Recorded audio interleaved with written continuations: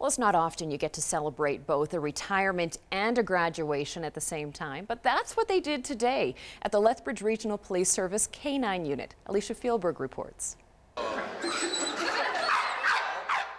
It's easy to see which of these dogs is the veteran and which one has just joined the team. Lethbridge Police Service dog Emos now has his very own badge.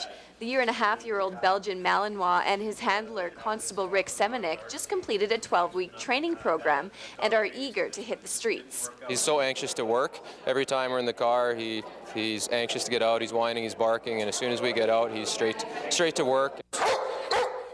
12-year-old Rex is retiring after 7 years of service with Lethbridge Police. His handler, Constable Chad Jackson, has also left the K-9 unit.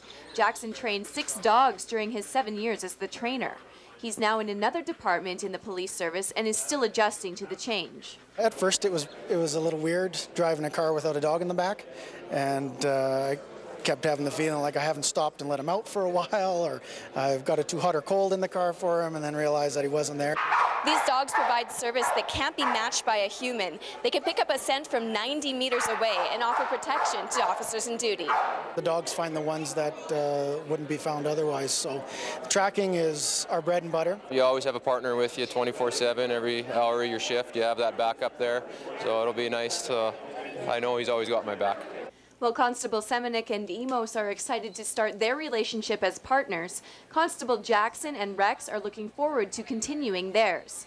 Rex is now being introduced as a pet for the Jackson family. Alicia Fielberg, CTV News, Lethbridge. Now police service dog Emos joins 3 other dogs in Lethbridge Regional Police Service's K-9 unit.